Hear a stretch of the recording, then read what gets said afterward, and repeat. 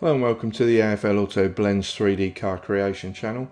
This is a Blender learning video, and I want to tell you about a new add-on for Blender, which is called Tyre Generator. You can get it on Gumroad.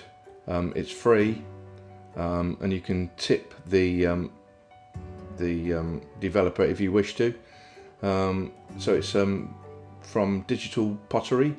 They also have a website, which is here.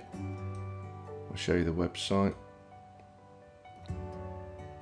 Bear with me a second. Right, so this is the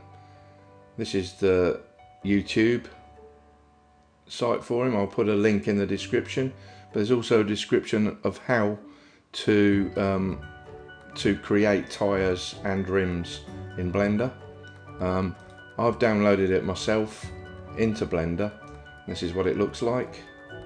All of these, the tyres, the rims, everything, the discs, the calipers, you can manipulate and change. I haven't had a look at it, so I couldn't show you, but the link in the video description for the YouTube site will show you in detail how to manipulate the geometry nodes to create any tyre or rim that you want.